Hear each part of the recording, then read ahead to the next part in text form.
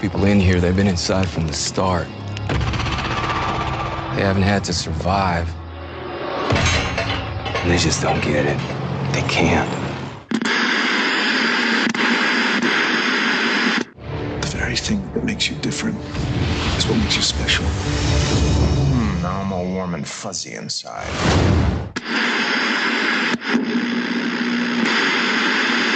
To fight for this city. To be the symbol of hope that the arrow never was. I am the Green Arrow.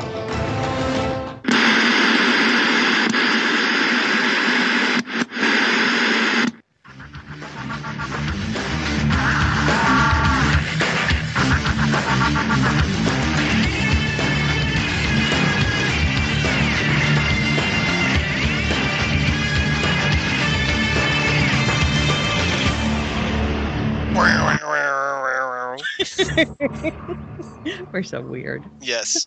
I'm glad the people that listen to us know our quirks and idiosyncrasies by now.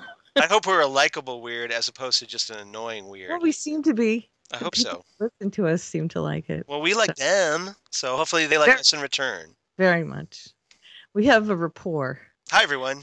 Hi. This is the Fandom Zone, episode 51. We just recorded episode 50 yesterday, and that should be out very soon. We had a really great time. Yes, we did. But now we're back to our regular format, and it's episode 51 of the Fandom Zone. I'm Karen, and I'm here with Charles. Hi, Charles. Hello, Karen. How are you today?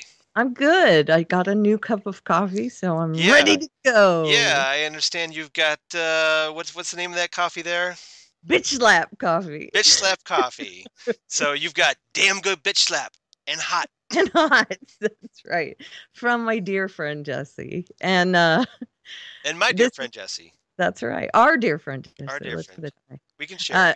Again, it's episode 51, and we will be talking about these shows: The Walking Dead 12, Lucifer 7, Gotham 13, Agents of S.H.I.E.L.D 11, Legends of Tomorrow 8. So we don't have as many shows as we have had, but it's quite a load of shows. Yeah, it's still 5 shows.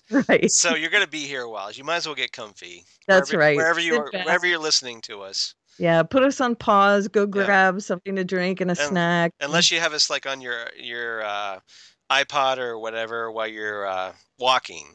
Yeah, exactly. Then you can't sit down, but right. Or put us on if you're getting ready to drive somewhere. Yeah, exactly. Enjoy the easy listening sounds of Karen and Charles. Right. And I may actually sing during this episode. I'm just warning you up front. Oh, are you in the mood? No, I have one of the story titles is a song that I sang earlier this week, and I'm looking forward to it. Okay. So let's start with The Walking Dead, shall we? Yes, let's shall. All right. So The Walking Dead, Season 6, Episode 12, Not Tomorrow Yet. Yeah, written by Seth Hoffman, directed by Greg Nicotero. Yep. And as we know, Greg Nicotero loves blood and guts and violence and that sort of thing. And as a little side, and I know if you watch the show, you already know this, but the heads, one of them was modeled off of Greg Nicotero's head. Right. And one of the other ones was Johnny Depp's head. Which is hilarious. You're right. I want to know what Johnny Depp's head was doing just lying around. Well, no, apparently they had gotten it from a cast of his head that they took from one of the pirate movies. Okay, one of the Pirates of the Caribbean or something? Right. They had it. I don't know. Someone had worked on that or something. That's what I heard, at least. So who knows where it trickled down from, but hey, at least it wasn't like Game of Thrones where they ended up on pikes. Right. Exactly. Because we know how that went down, don't we? Right. I thought it was pretty funny, though, that they took zombie heads and they used it to look like Gregory's head. Yep. And it's actually a pretty clever idea. And it's a good use of resources. That's right. Recycling. You're recycling. They're recycling the zombies. That's good. It's very environmentally friendly. That's right. Use every part of the zombie. Yep. Waste not, want not. That's right. Make a purse out of the rest of it, or Yeah, exactly. Do a little artsy craftsy thing. Like Sure. maybe you could make a nice little cat bed out of one, or Sure. Yeah, scrapbook with Yeah. some. Yep. Some other. A nice little fleece blanket of skin. Sure. Stuff.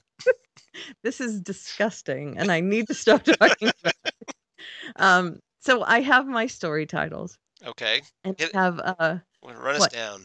Sure. The A story is Raid kills all bugs dead. Mm-hmm. Love won't keep us together. Love won't keep us together. That is not the singing one that I did, but shucks. Might as well do that one. Yep. And Bargain with the Devil. And that's the ending part where they haven't bargained yet, but bargain with the devil. Right, exactly. Sorry, I'm thinking of something else. Yeah. There is a song similar. I know. That's right. I was thinking of Running with the Devil, but yeah. So really the bulk of the episode is the raid on the Savior's compound. Raid? No. Raid! If any of you remember those commercials for Raid, that's we're kind of dating ourselves with that, but yeah, we are very much. We do that. Cool. They were cool commercials, little animated things. The cartoon bugs. Hey, if you could make a bug spray commercial interesting, kudos to you. So they did. And they did. We remember them exactly. All these decades later. Right, and then they would make the can of Raid. Mm-hmm. Sit down on the counter really hard, thunk, and then they go, Raid kills all bugs, dead. Right. I mean, it was a pretty violent commercial, really, if you think about it. Well, especially if you were like an animal activist, or well, a bug activist. Bug activist, yeah. If you were animal, so much, that's true, yeah. If you were into insects, you were like traumatized by that commercial.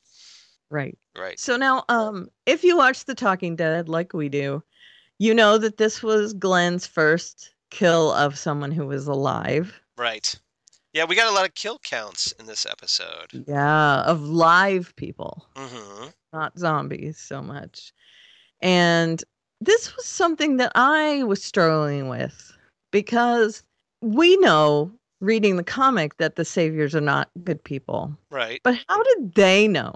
Just going off of strangers' words. Yeah, they're really going by just what Jesus said. Right. Essentially. And what, but to be fair, they did encounter that motorcycle group. Sure. So they have supporting arguments for their theory. Right. But still, it was a little.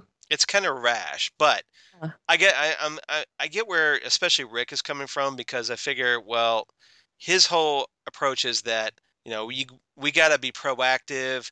We can't wait to find out how they are, especially considering that, they did try to kill some of us previously.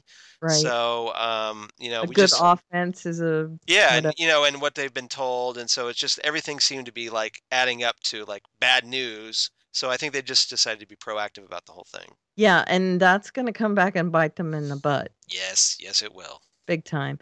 I just thought it was pretty rash of them, and arrogant. And very arrogant to just rush in and do that. Now they hurt them a lot.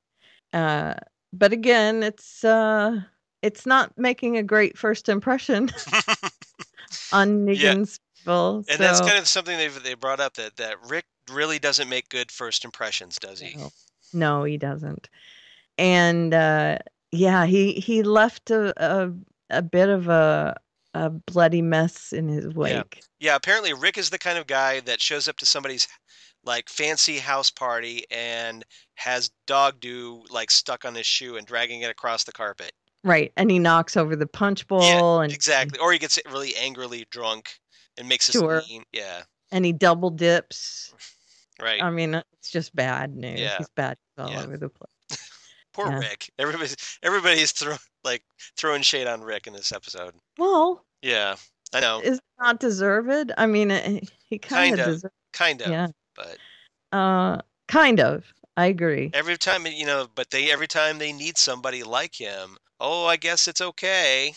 Right. Suddenly, Except for Morgan. they could, except for Morgan, but generally most everybody cozies up to him when they really, really need him. Right. Even Preacher Man Yep. is Yeah. all in. Yeah, Father Gabriel seems to have kind of like bought into the Rick mystique, the Ricktatorship a little bit. Ricktatorship. Yeah. Genius. Oh, I didn't originate that one. I can't Oh, take credit for it, but yeah, the Ricktatorship. Genius. Yeah. Yeah. So they've slaughtered at least that sect of the saviors. For the most part. Now, we know that that isn't all of them, obviously, because at the end of the episode, we get Maggie and Carol have been taken by a secondary group. Yeah, and did you get a really queasy feeling when that news went down? Oh, yeah.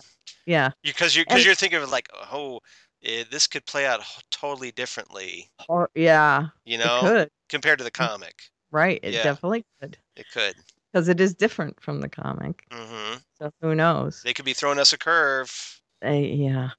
They have in the past thrown us many. They have, which is good because it keeps things like not entirely predictable. You kind of have an idea where they're going to go, but you're not entirely sure. You can't bet. You can't go all in and put all your money on it because they could screw you over in a heartbeat. Right. There was a tweet and I replied to it as well where it says the showrunner said that the introduction of Negan at the end of the season might not be it might not be the most pleasant episode, and I was like, "Oh, really?" Yes, yeah. It's kind of the understatement of the century, I think. Right. Yeah, this season finale, I'm guessing Greg Nicotero's going to direct that one because it's going to be completely horrible. Right. It's going to be, and it's going to end on a big cliffhanger, probably. And I've heard, like I've read some interviews online where like various actors, like the actress that plays Carol, she said that she read the script for the season finale and it was just like, oh, she was blown away. Yeah, blown away. Yeah. So it's not gonna. Yeah, they're really hyping it a little bit. Right. A lot. Yeah. A lot. Yeah.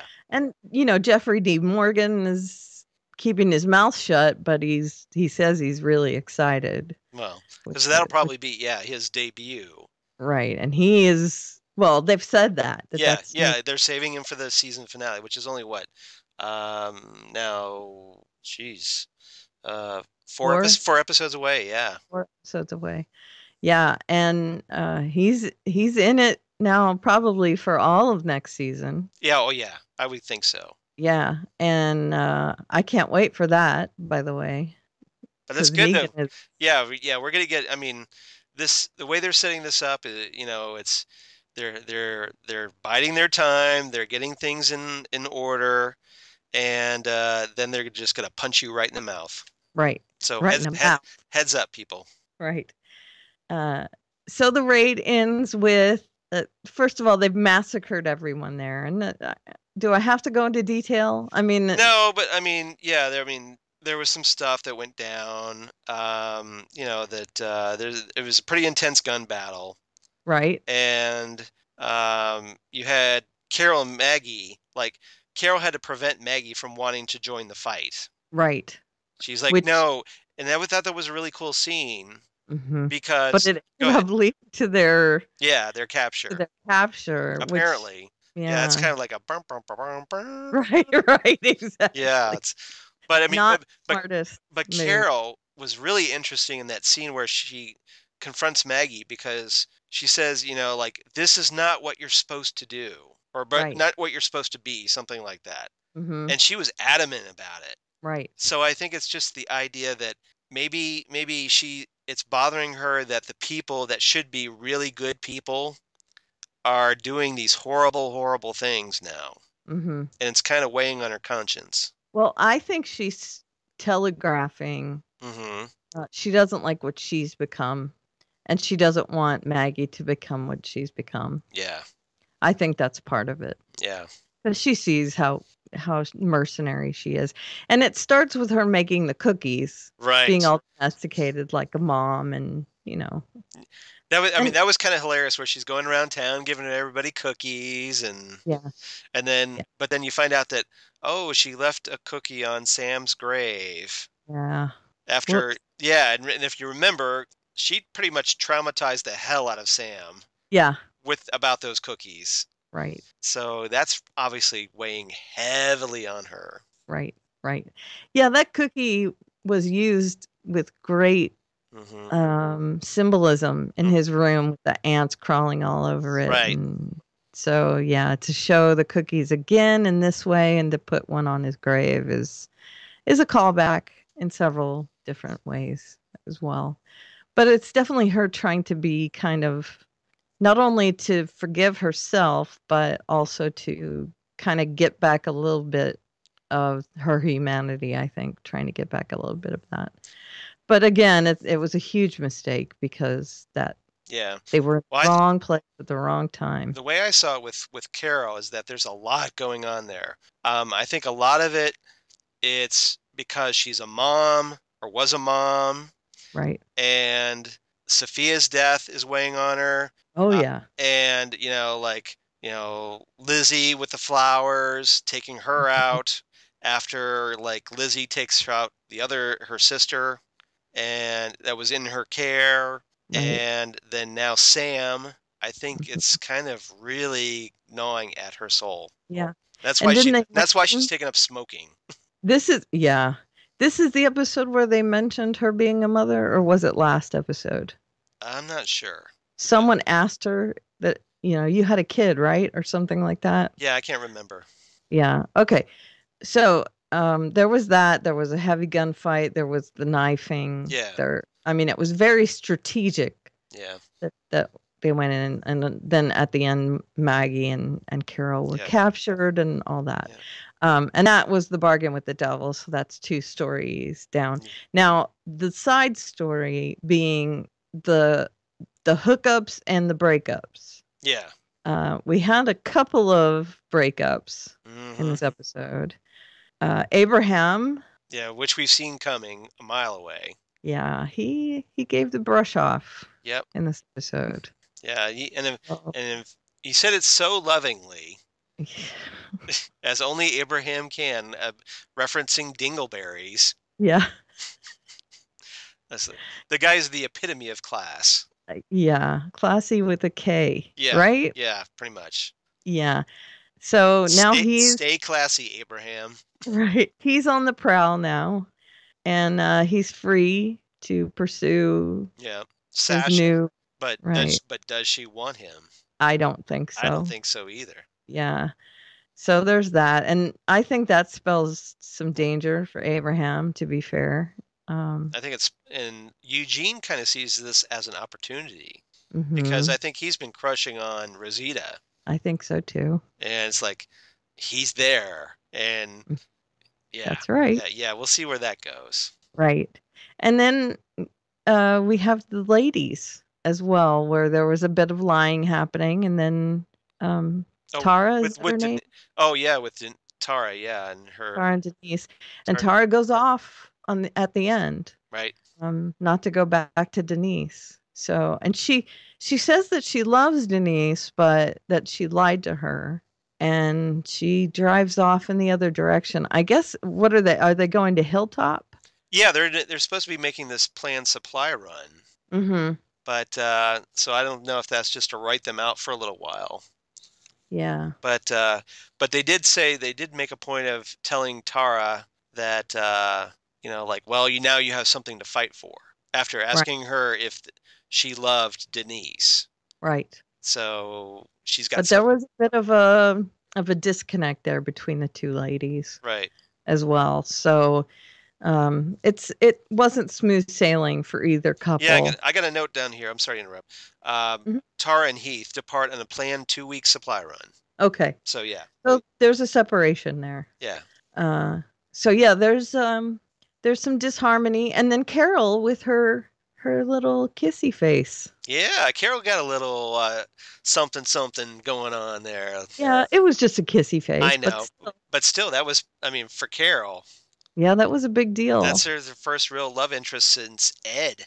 That's right. She hasn't had anybody since Ed. That's right. Ed the Charmer. Ed the abusive husband Charmer. That's right. Way back in the season 1. Yeah. Well, yeah, and he died like in the third episode or something? I want to It say was really early. third or fourth. Yeah. Yeah. Yeah. So it's been a while. She's probably like, yeah, it's been a while. There's been some sparks between her and Daryl, but Right. Nothing. it's No. turned Neither of into them. Yeah. Neither of them like act on it. nope, never. So. So yeah, that's really Which again hints at Daryl's possible sexuality. that's true. No, he could be just asexual. True.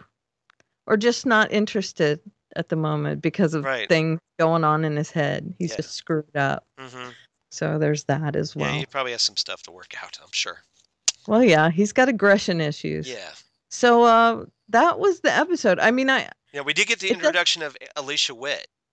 that is true. Yeah. Yeah. I don't know. As the bargaining. Yeah. Yeah. Right? Yeah, she's Yeah. the voice of the radio that comes over and says, Right. talks to Rick and says, Now, well, have you seen the preview of next week's episode or the extended preview where they show their group? I saw, I want to say, it's been since Sunday, so it's 6 days ago, so I barely remember it, but I did see what they showed, next week. Mm-hmm. So, yeah, and we get more with Alicia Witt. We actually get to see her. Right. So. And she's bargaining and she's looking through binoculars at Rick's group. Right. And telling them, she knows that Rick is not going to pull the trigger on their guy if she's got Carol and Maggie. Mm-hmm. And she won't hesitate to pull the trigger on Carol and Maggie. So that she does have a bargaining chip there. Yeah. So, yeah, I've kind of followed Alicia Witt here and there over the years because I first saw her on Twin Peaks back in the day. Right. Back in 1990. That's kind of where she got her debut as one of the Donna Hayward's younger sister. Mm-hmm. And and then I saw her on that Sybil show with Sybil Shepherd, and then other stuff that she's done. And so it's just like now, all these years later, here she is in The Walking Dead. Right. I saw her, I think the first time I saw her was looking a bit rough, I might add. Oh, yes, very. Why do they always look like their hair is wet? I don't know. Well, but it's supposed to be greasy and stringy. Sweaty? Because they haven't had shampoo, I'm guessing. Okay. But, all right. Yeah. I remember her from 2 Weeks Notice. Okay. Is that the name of the movie? I don't know. I don't see Grant and Sandra Bullock. Maybe. Yeah, she's this bitchy chick that takes over for Sandra Bullock, and she tries to squeeze in there and everything. And she was really bitchy in that movie, but I remember being impressed with her performance. Right. So she's very good. Yeah, she should be a good villain. Yeah, like a little underling to Negan. Yeah, I can see her being really, really good in this. Yeah. So we'll see. We'll see where that, because I think her character is new for the series. Yeah.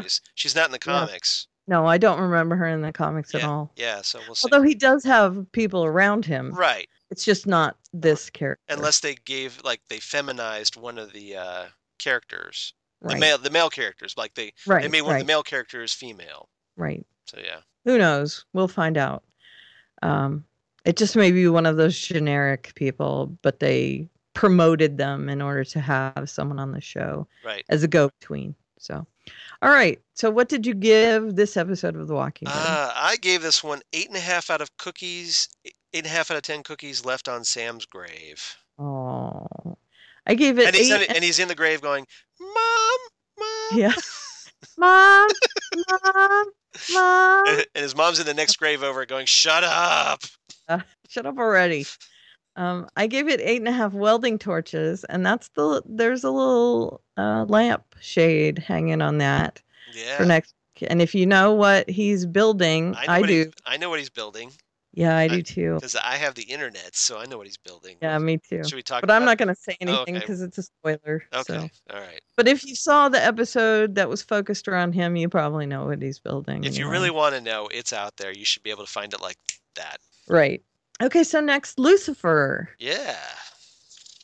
Season 1, Episode 7, Wingman, which is a pretty cute title for this episode, I thought. Yeah, written by Alex Snelson. That's a weird name. Directed by Eric LaSalle. From ER. Yes. Interesting. I thought I knew that name, but I couldn't remember exactly where. So thank you. You just reminded me. Sure. He directed some episodes of Under the Dome. Oh, that's how you know him. No, I know Oh, him you from know ER. from ER. Oh, you know him for ER, but okay, I because knew him because when of he- Under the Dome, you know he's a director. Yeah. I gotcha. Exactly. So my story titles. She is the wind beneath his wings. She's the wind. You're not gonna sing that one? No. Okay. She is the wind beneath his wings. There you go. How's Very that? nice. Thank you. Thank you very much. The B story is Why Hast Thou Forsaken Me? And the C story is Chloe's Playing Dirty. Yes, she is. Okay. So his wings is definitely Yes. the main plot. Yeah, I mean it's the obvious, which is interesting. It's like instead of doing the normal police procedural, I mean it is a procedural case, but it's actually the mythos. Right. This episode, which is good. Right. It's Palmetto. Right. That she's looking into, and his wings, which he's looking into. Right, but the Palmetto case is pretty much the B story. Mm-hmm. Yeah. So they're both part of their mythos. Yes. Because Palmetto is the case that makes it so no one wants to be her partner. Right. Which is why he is able to be her partner. Yeah. And we did get a bit at the end that ties it into the mythos. Mm-hmm. Exactly. Mm-hmm. And then the wings, of course, were his missing. Yes. Thing. Yeah, it follows up on last week's episode, where and he pops to it right away that the nesting dolls weren't the only thing in there. Right. But yeah, Lucifer's still on the manhunt for his wings. He and Mazikeen are like torturing people to find out information. They're not really getting anywhere. Right. And he tells Chloe, he says, it wasn't just nesting dolls. My wings were in there. Right. And she laughs it off. And then she says, Lucifer, you're just so crazy. Right. And then she finally says, oh, you're serious. Yes. Yes. I'm serious. My wings are in there. And I'm trying to tell you this. Right. And she puts out an APB on the wings. Which is kind of funny. Right. Well, she does it thinking... calling all cars, be on the lookout for angel wings. Right. Well, she does it thinking that maybe they're just really expensive cosplay or something like that. Maybe. Yeah. But it's funny when they get a hit. Yeah. Because then everyone believes that it's something that belongs to him that actually is expensive and, he needs back. Exactly. So that's when they start looking into it, and he stops being her partner at that point. Because he's got his own agenda. Right. She goes off to do her thing, and he goes off to do his thing. Well, tries to get Amenadiel's help. Right. Right. It's funny because he goes and talks to Chloe. Yeah. And Chloe says, well, maybe you should throw things onto someone and bounce them off of them. And she's trying to get him to talk to her about it. Right. And he says, you're right. And then he gets up and he goes and talks to Amenadiel and leaves her alone. Well, she wants his help for her case. Right. But he's just like, screw that. I've got this. So, yeah, okay, I'll go get Amenadiel, the archangel of exposition. Exactly. As I commented on Twitter. Right. Who looks mighty fine in a suit, by the way. And I keep talking to other women that watch the show. Yeah. Along with me. And we're all like, oh, D.B. Woodside. Oh, Tom Ellis. Oh. Am I right? Yes. And apparently no love for Kevin Alejandro. No, I'm sorry. No, not really. I mean, he's cute. But compared to, Compared to those two? No. Yep. I'm sorry. Those two are like... So how would it go if Matt Ryan showed up as John Constantine? Oh, you've already come up with that episode in your head. Exactly right. And it would be this. That's what it would be like right there. And it would be DB Woodside would be like, I don't know, on bass guitar, Tom Ellis playing the piano and singing, and then Matt Ryan, what would he He's not in the a drummer. band, right? He's not the Drummer. No, what does he do? Is he a Well, guitarist? well, I just know from Constantine, he was the lead singer of Mucous Membrane. Okay, so he would be the singer. Okay. But Tom Ellis can sing, so I don't know how that would work. He plays the keyboards and he could be backup. That's true. Well, Lucifer plays the piano. Right. So. Yeah. Okay. Mm. Maybe occasionally it'd be like, the Eagles or something where you have more than one lead singer. Of course. Yeah. Or Beatles. Yeah. True. Good point. Oh, I have a thing for bad boy rockers. Especially if they're Brits. Yeah, doesn't matter which. Doesn't matter at all. So anyway, I'm sorry. You've got a little bit of... What is this bizarre segue? Yeah, a little bit. I've got a little bit of Blaine. And there's another one right there with Blaine. So that doesn't help the situation. No, David Anders doesn't do it for me at all. Okay, so it doesn't... No, not at all. Okay. So, sorry, you got a little distracted there, didn't you? Yeah, sorry about that. That's okay. But anyway. So anyway, the wings end up at this charity auction. Charity auction? There's no charity involved. Well, not a charity auction, but in an auction. An auction, yeah. Yeah. It's that guy is in it for the cash. Yeah, that's true. So it ends about religious relics. Paranormal auction. Yeah. And they go there with the premise that he's gonna try and sell his coin, and it's that coin that he's been playing with in every episode that floats and all that stuff. Right. And so the guy is definitely interested. And once he tries to sell it to him, he says, "Well, guess what? Psych." Yep. And he says, "I want my wings." Right. Now I'm gonna give this again to you. Mm-hmm. Again, he stops them from shooting. Right. Stops them. So there is no chance of them shooting him. Amenadiel's okay with them getting stopped. But Lucifer, takes it out of the equation. He says, "No, just give me a chance to buy them back." Well, Amenadiel has warned Lucifer that he's going to end up back in hell if he gets shot. I know. So Lucifer we'll run back that. Right, but Lucifer thinks anybody can kill him. Yes, but we still haven't seen anyone get near him. No. Except for Amenadiel and Chloe. Right. And we know Amenadiel is also magical. Right. And Amenadiel has only given him bruising and stuff like that. But I think with Amenadiel and Chloe, I think Lucifer has it in his head that anybody can hurt him. Exactly. So he's just now he's like, okay, I gotta. And see, my theory is that they're both magical, and that's why they can hurt him. Right. Which is a good theory. But no one else has tried. He's always scraped by without them shooting a bullet. Something always happens where, right, to avert that danger because he's afraid he's mortal. Divine intervention. Right.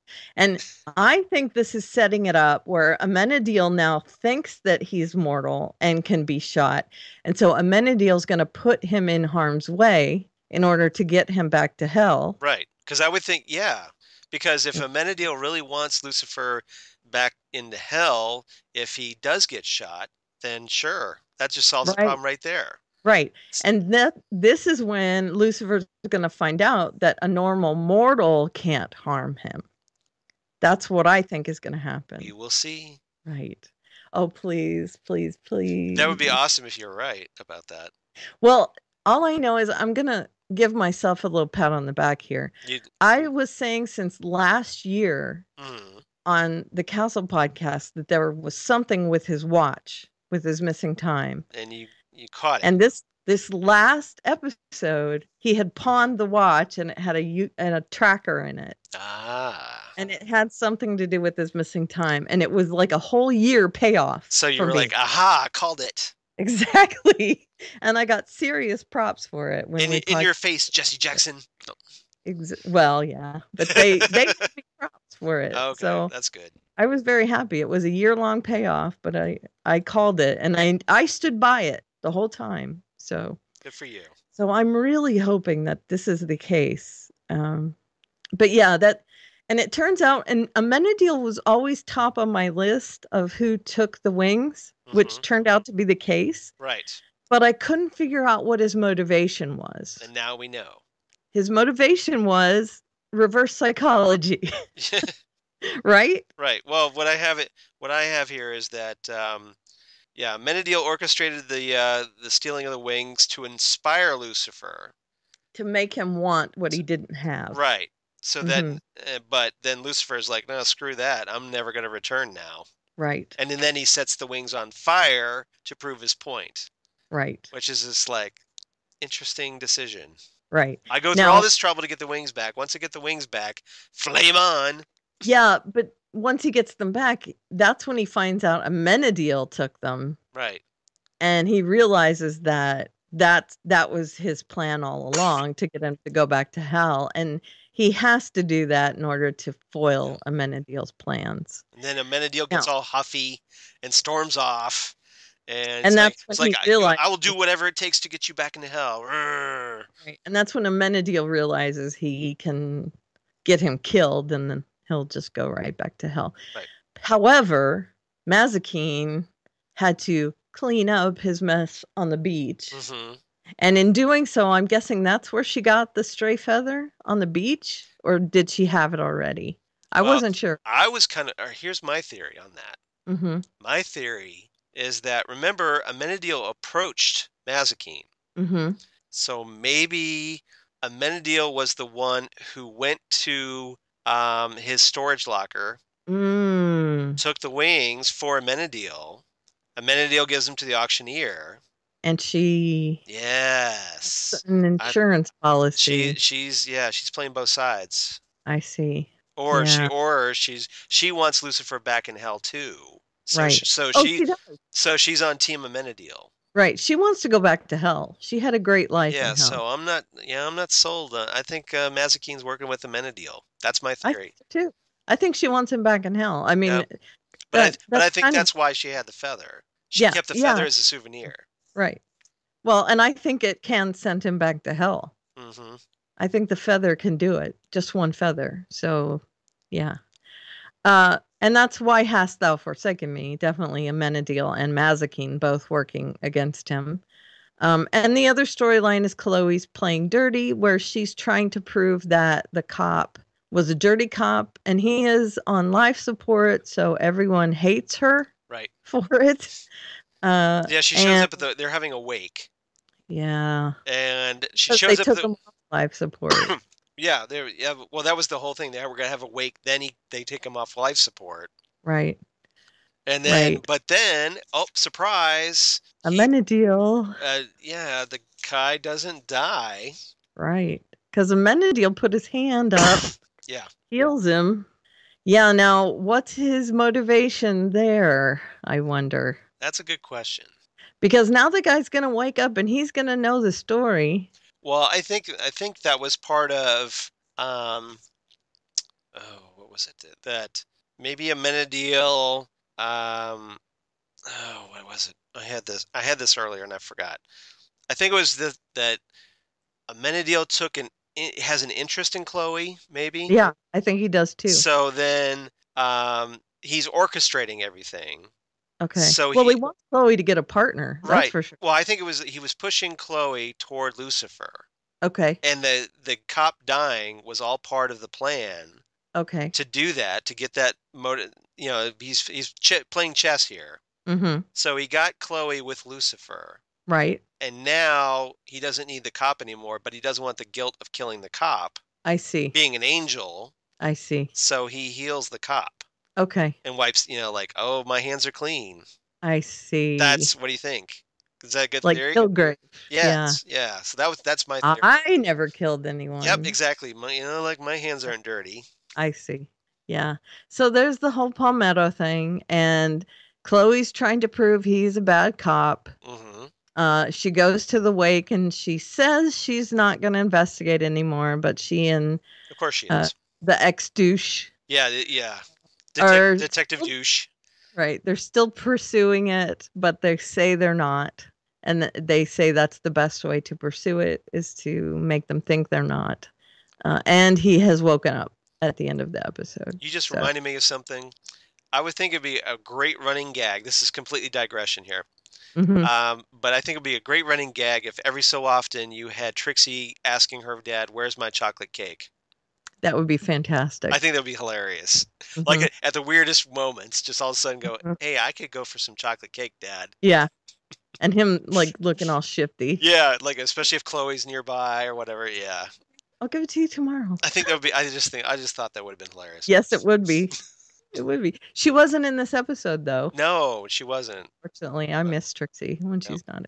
But to be fair, this was a heavy mythos episode. It was. So it was. I get it. And you know what? I really like this when they dive into the mythos. And Yeah. I like seeing Chloe's as well. Yep. I do. I like seeing her backstory and why she doesn't have a partner anymore and all that. Yeah, I appreciate it too, So- which is why my grade was a little higher this time. Me too. Yeah. So what is your grade? My grade is pretty obvious. It's 8.5 burning wings on a beach. I gave it 9 dangling bait coins.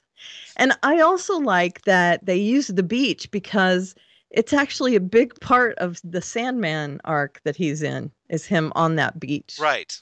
You're right. That's where he That's where he- lounges.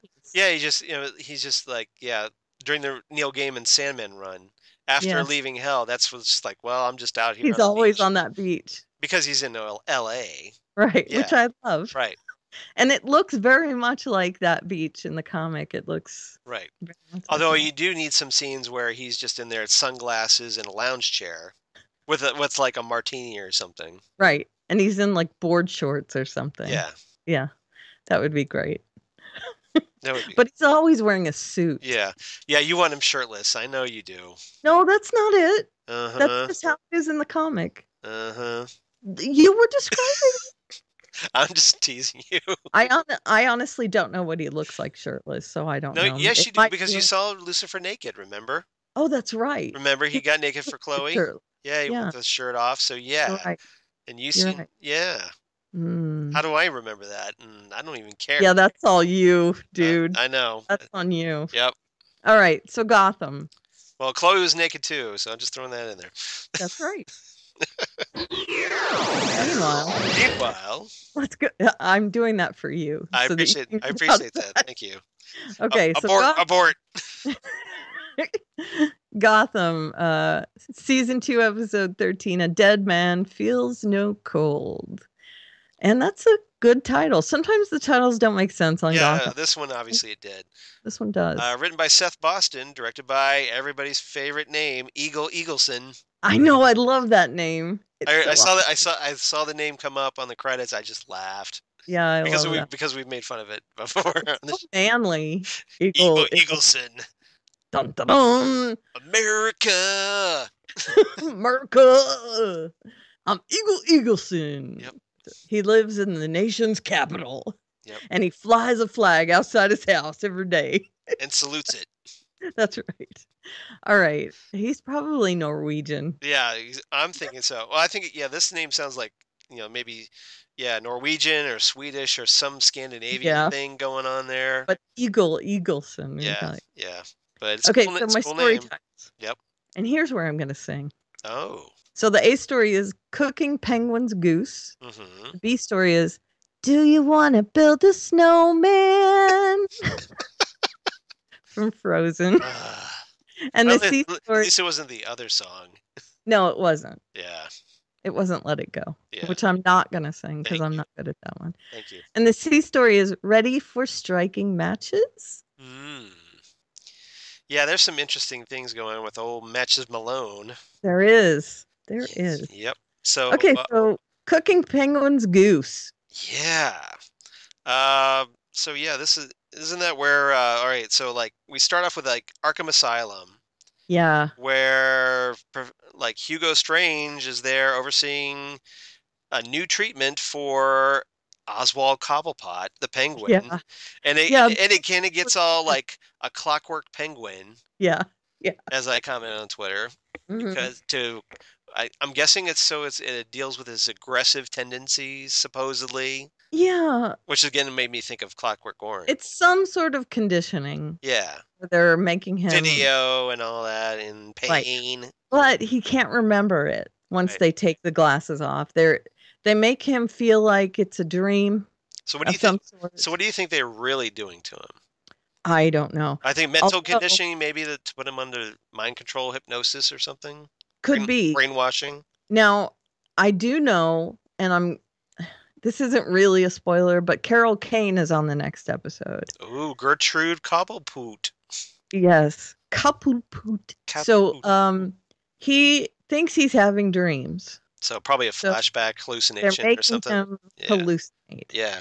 Yeah. So there's something going on there where he's hallucinating. They're giving him some sort of drug and they're flashing things in front of his eyes. And so I don't know exactly what they're doing, but they're making him see things. So I'm not sure what the actual treatment is, but it's crazy town. It's all Malcolm McDowell-y. Very Malcolm McDowell-y. And then he starts to play Duck Duck Goose, which amuses me greatly because, as we know, he did not have a normal upbringing. Mm-hmm. He has no idea how to play Duck Duck Goose. Right. And the guy says, "You're the goose," and he just says, "I don't get it." No, he goes, "No, I'm the penguin." I'm the penguin. Yes. Yeah. And the guy says, "You're the goose. You have to chase me." And he's just lost. He doesn't know what to do. Right. And then, Miss Peabody. Yeah, she's an interesting piece of work. Scary as hell. Yep. She's like Nurse Ratchet in One Who Flew Over the Cuckoo's Nest. The duck's cuckoo's nest. Yep. Right.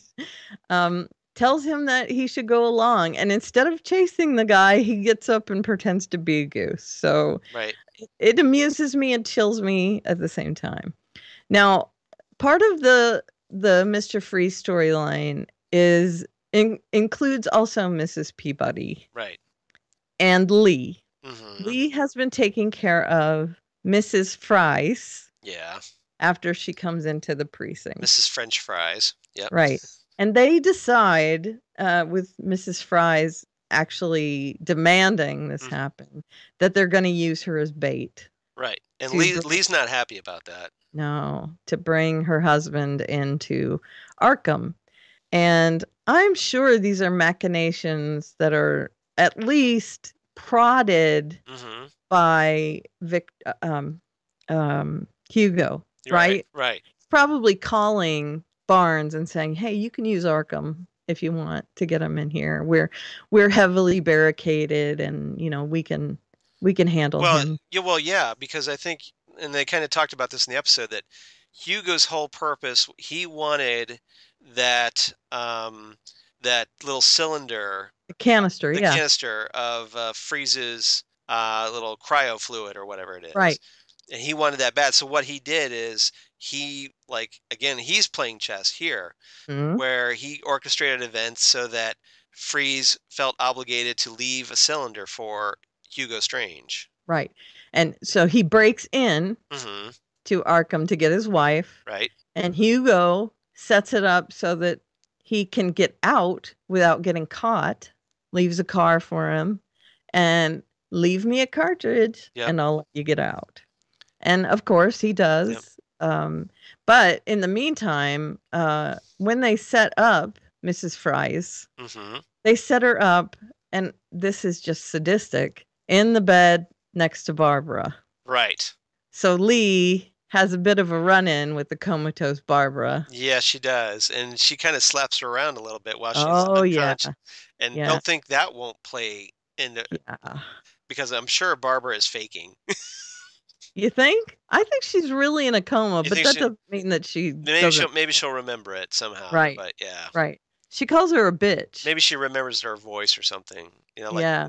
But yeah. It's a little out of character, but I don't blame her. Well, it is. Yeah. Especially when Leslie, I call her Leslie because it's Leslie Tompkins, ends up talking with Bruce and is, trying to talk him down after, because Bruce is like, "Oh, I'm going to kill, Matches Malone."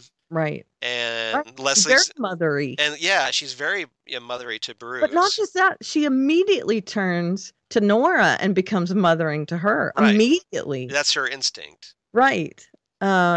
And then later on to Bruce. Mm-hmm. And then at the end of the episode, she turns a little bit again and confronts James about lying. Right.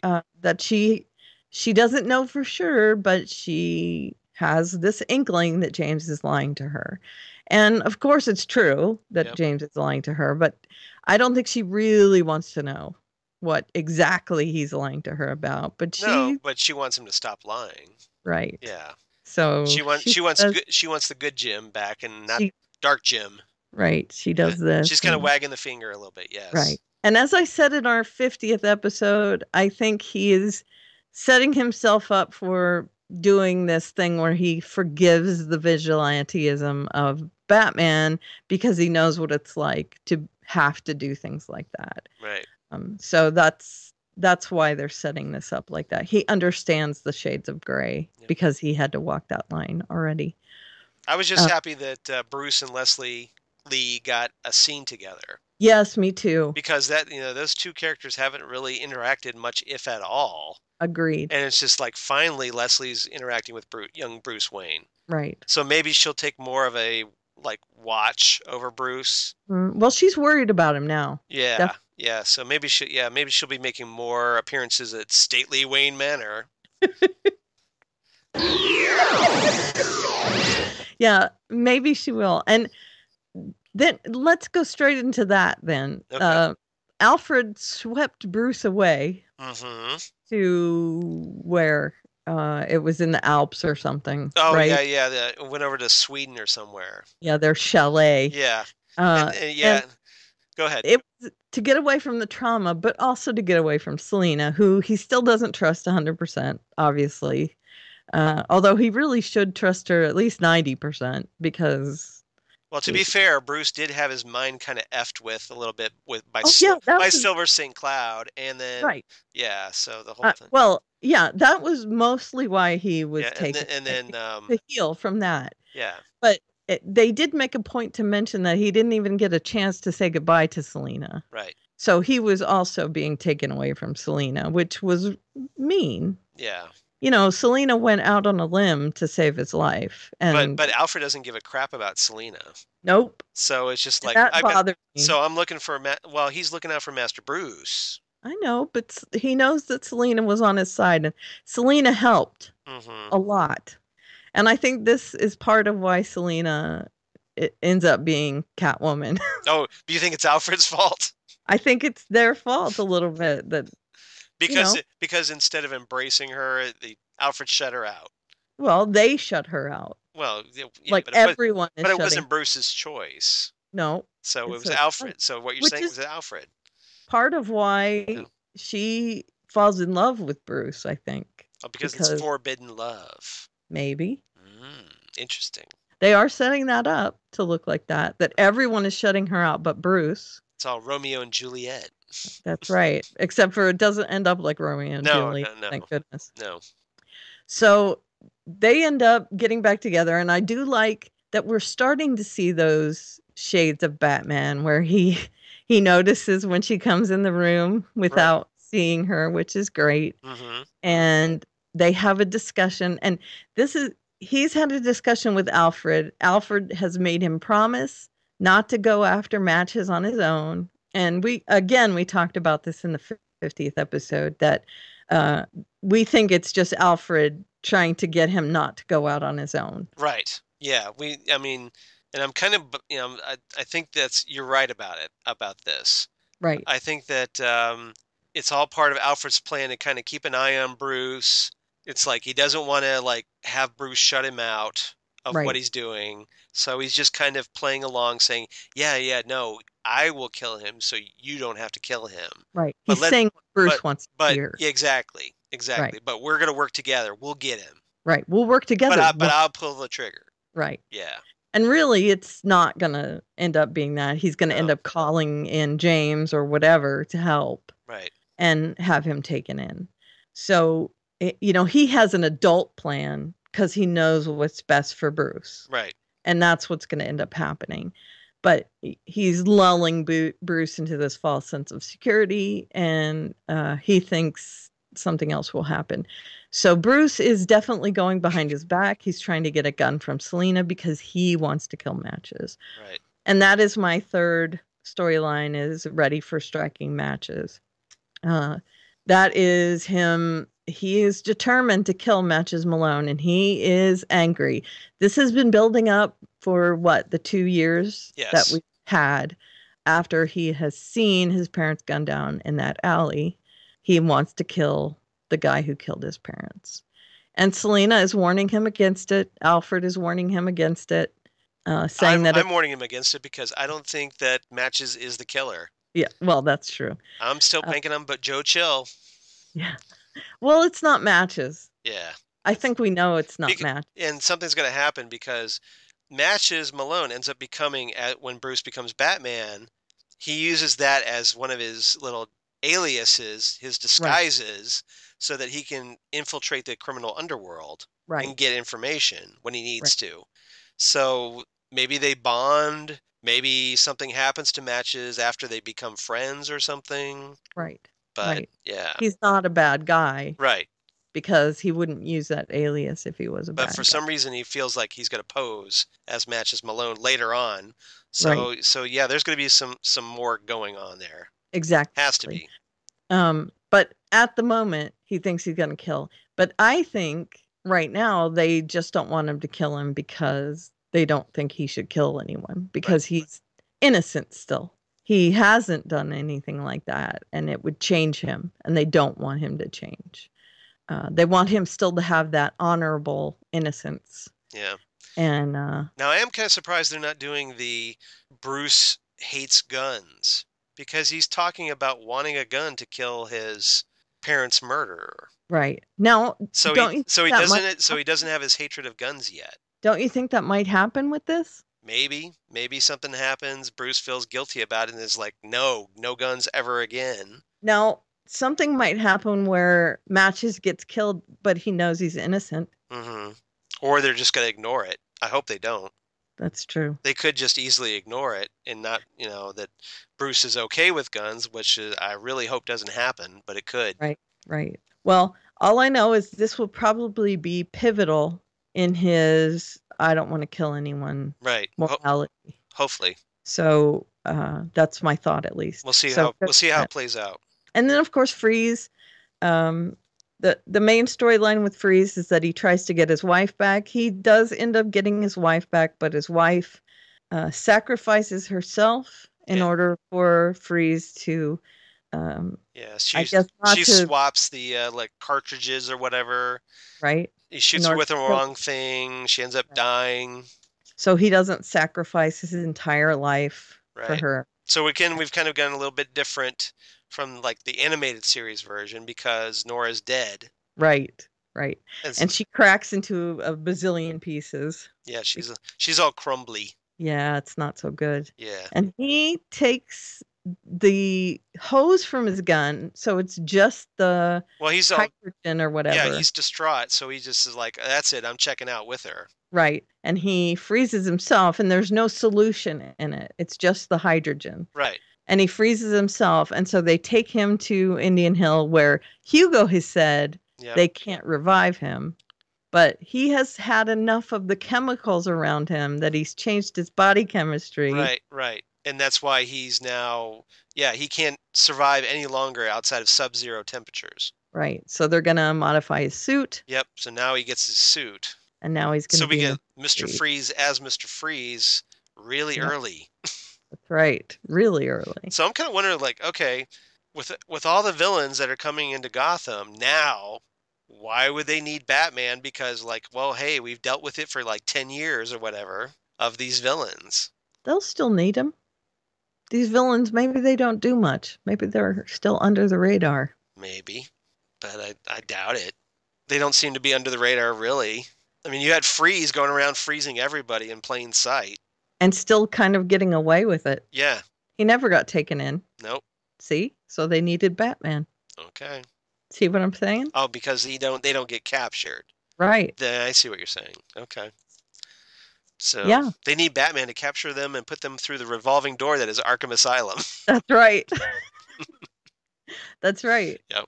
And see, all of these villains are going to end up coming out of Indian Hill, Mm-hmm. right? Some back from the dead, presumably. And it's going to become this horrible city of darkness and evil.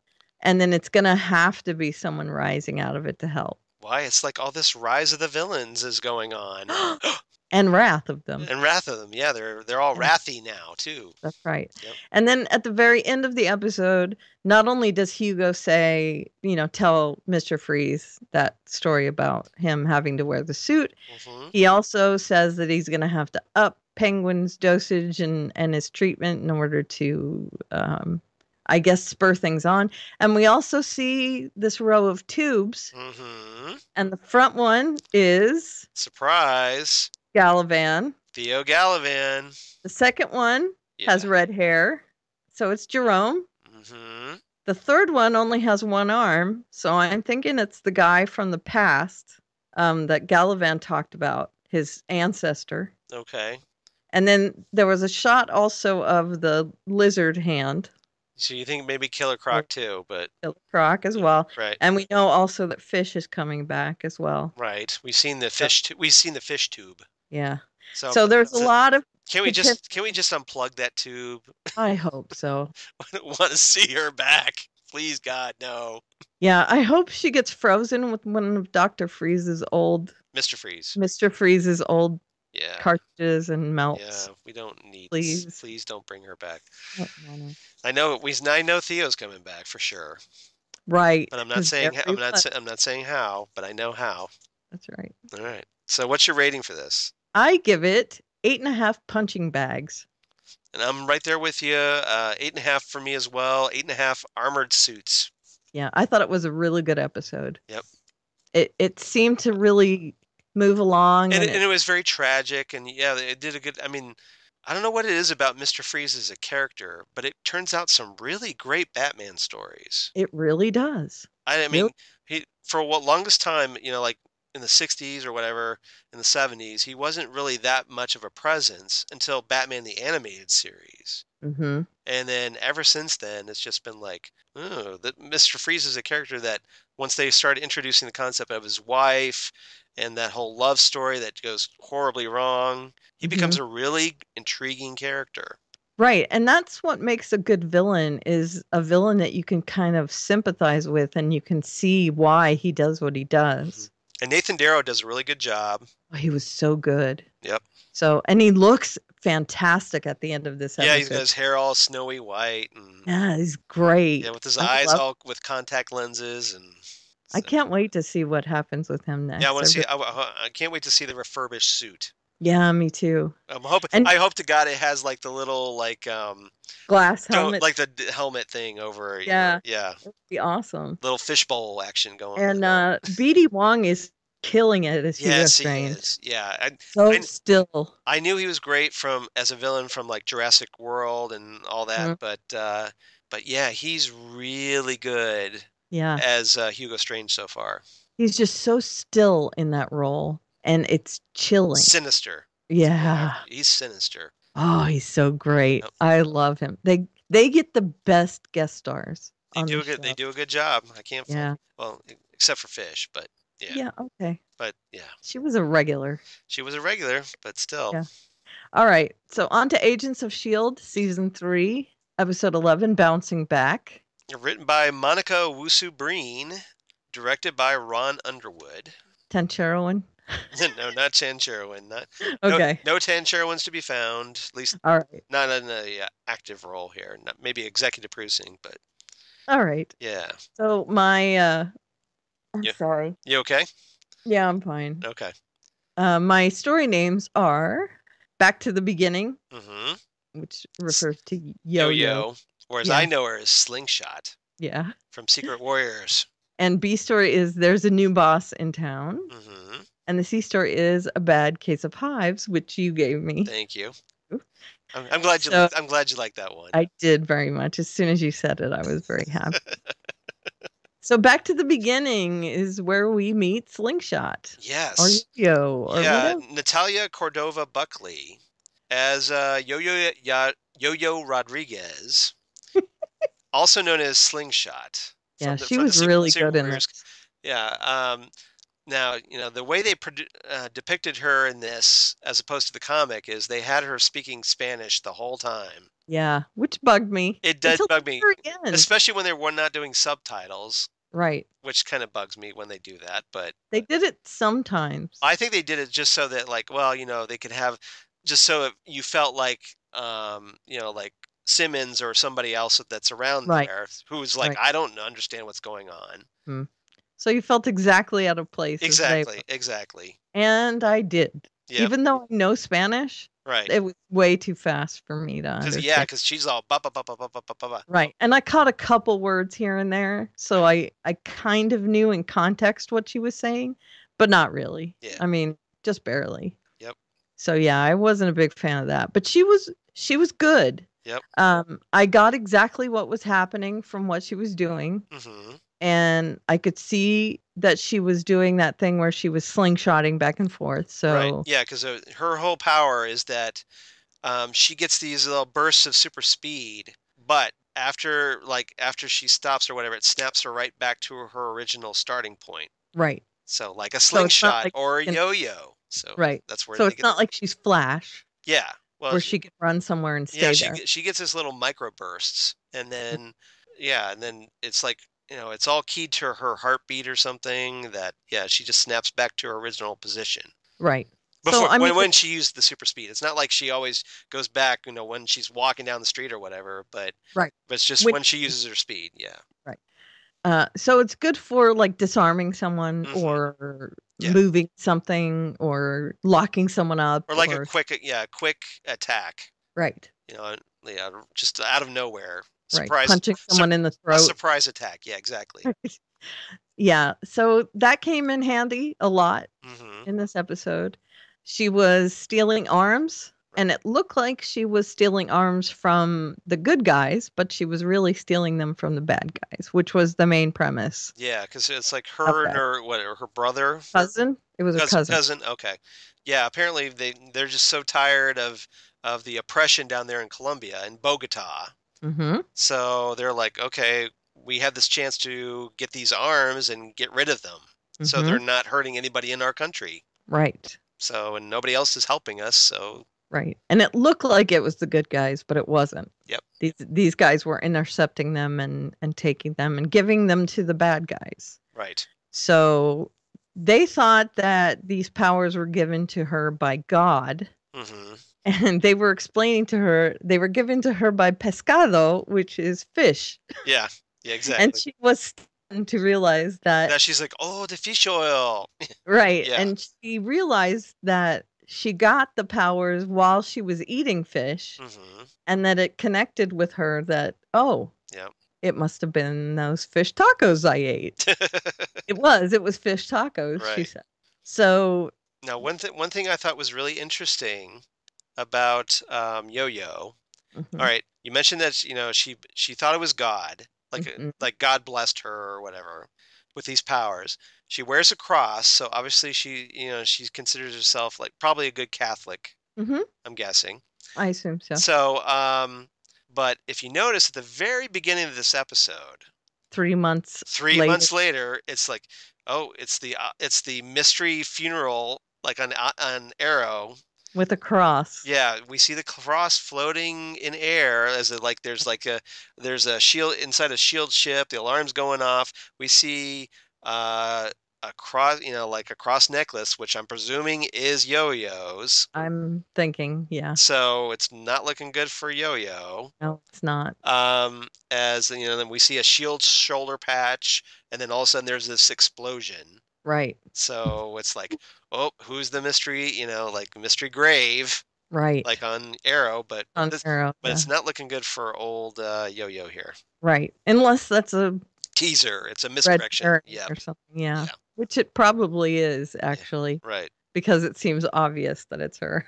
It could be her saving someone. Mm-hmm. Could be, and somehow the necklace gets off or flies off or something. Right. Who knows? It may be zero gravity because, it just comes off her neck or something. But, right. Yep. We'll find out in 3 months. 3 months. Yep. May sweeps. Just like on Arrow. Right. May sweeps. Yep. Again. Everybody's got their little mystery boxes. Exactly. So yeah, there's that. And I also like another thing that comes out of this episode is the whole idea, the concept of there being a team, but a team that doesn't have to be together all the time. Right. And I do like that Daisy Yeah. Sky Yeah. I call her is Daisy now yeah, because she's Daisy. She's Daisy Johnson. She's she is Quake. Daisy. Yeah. She's the one that proposes this. Mm-hmm. And so this leaves them free to actually live their own lives Right. and yet still be part of this team. Mm-hmm. So the guy that they appropriated at the beginning of the season now can go back to his own. Joey. Yeah. And Yo-Yo can stay with her cousin and, have dinner. But then they'll just draft them when they need them. Yeah, probably at the season finale, like, oh, there's a big, we've got a big mission against Hydra or whatever, and round up the Secret Warriors team.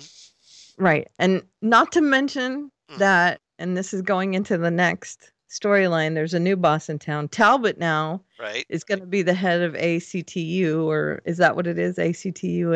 Yeah, the ATCU, I think, or something. Yeah. Whatever it is. Yeah. He's replacing. Yeah, ATCU. Okay, so he's supposedly just a face. Right. But he's reporting to Coulson. But it's Talbot. Yeah. So yeah, we get this special appearance of William Sadler as President Ellis, who you may remember from Iron Man 3. And so they're doing that little Marvel Cinematic Universe, corporate synergy thing. But it was cool that they brought him in. Coulson's just like, well, can we be official again? And President Ellis is like, no, because there's still a lot of awkwardness. Right. So, so here's my suggestion. Let's make the ATCU the face, the public face, but really you're in charge, and we'll have Talbot, be the official head, but he has to do what you say. Which is not going to work out. No, not with Talbot. Because Talbot is not that. No, Talbot's not going to work for Coulson. No. No. So my thought is, I'm sorry. My thought is that Talbot is not going to like this whole arrangement of them being a team but being spread out. Because he's used to regiment and a team working together all the time. So there might be some sandpapery moments regarding that. Oh, I'm guessing one or two. Yeah. So that's part of my concern. And we don't find out that Talbot's going to be the one in charge until the end. But I kind of knew when that was proposed that it was going to be someone we knew, and it was going to be someone that Coulson wasn't going to want to be in charge. Right. And he creates conflict, so that's going to be good. Right. It was coming down Main Street. Yeah, pretty much. Yeah. And a bad case of hives is... Yeah. You still love that, don't you? Ward. Yeah. Yeah, Ward, for those who don't know still, they're probably trying to what is up with Ward? We know they called him the entity, that he was taking over his corpse. Right. Because Ward was killed, so he's no longer Ward. He's just no longer Ward. It's just Ward's body being possessed by this entity. Now, what it is this creature called the Hive, which is also from Secret Warriors. Right. Who is a member of their little Hydra group that features in the Secret Warriors series by Jonathan Hickman. And he's got, in the comics, he's almost like this collective entity where he can, project little little particles or whatever that kind of they kind of get into almost like a virus that he can control others with. Right. So they're kind of like sentient particles. Yeah, exactly. Like a sentient nanovirus or something. Right. But or bacteria or something like that. Yeah, it's weird. Yeah, but he's a very creepy character. Yes. And I'm hoping, now he looks really monstrous in the comic. Yeah. So I'm hoping that I don't know if it will, because Ward, we got to show off Ward's pretty face. He's not so pretty. Well, my wife thinks originally Ward was pretty. I did too. Until he turned not evil. Not so much anymore. Yeah, but well, at first in the beginning of this episode, he's looking all desiccated and like he's his cheeks are all drawn in. So I'm guessing there's some CGI work there and makeup and whatnot, make his eyes look all sunken. Right. But he's like all hungry hive.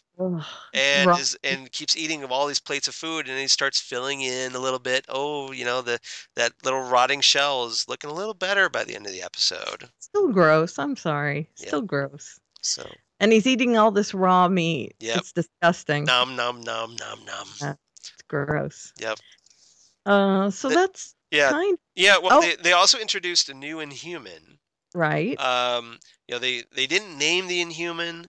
But this guy has the ability to petrify anyone using his eye contact. Right. Now that is it's I'm presuming he's going to be revealed as the Gorgon, who is again he's also a member of that Secret Warriors Hydra group with the Hive. Okay. And he originally was he first appeared in Wolverine Volume 3, number 20 by Mark Millar in that Enemy of the State or whatever storyline. Okay. And he was kind of like this, like a samurai type character, ninja type character. He had like a blindfold, but yet he could still like petrify people like Medusa or whatever, and turn them to stone. Which is why they call him the Gorgon, because that's what a Gorgon is Medusa, right? Essentially, right. If you know your mythology. So, but here I think they've stripped away all the samurai stuff and they've made this Inhuman guy, the Gorgon. Right. Interesting. So yeah, that's a little. And we have the whole Fitzsimmons plotline too, where they're dancing around each other until the end. Yeah. Where Simmons breaks the ice and decides they're gonna reset their relationship. Yeah. As I mentioned on Twitter, we got a really sweet scene with Fitz and Simmons this episode, which means next week we'll get something horribly, horribly wrong where Fitz is shot or something like that. No, let's not. Or he gets kidnapped and sent off to a parallel dimension or something. Right. Yeah. Right. Because we can't have more than 2 episodes of them being happy. No, don't say that. That's what they do. They I know. Can't we they let tease a little and then stab the dagger right in the gut. Yeah. Well, that only started in like the 2nd season. The whole 1st season they were just normal and well, there was the underlying. Everybody was shipping them in season 1, and then they Fitzsimmons. Right. So. All right. So what did you give this episode? This episode was okay. I kind of got annoyed with like the really heavy, and we talked about this about the heavy use of Spanish. Yeah. That didn't have subtitles, so it was a little hard to I would have liked a little bit more comprehension in the story. Right. So I took off some points for that. 8 plates of food for the hungry Hive. Hungry hippos? He's hungry like Hungry Jack hungry. That's right.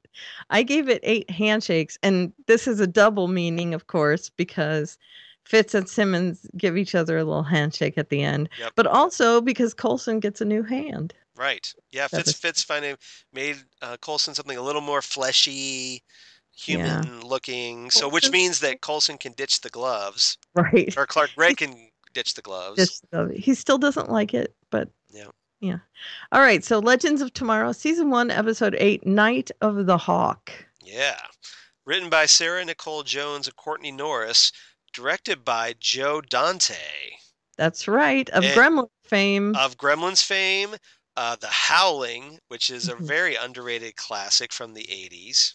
Mm-hmm. And Inner Space, which is a great movie with Martin Short and Dennis Quaid. And it's a great movie. Brian. It's a very underrated movie. I love that movie. So. I love it. And Robert Picardo from Star Trek. Yes, Robert Picardo. He's hilarious in that. Yeah, he is. So...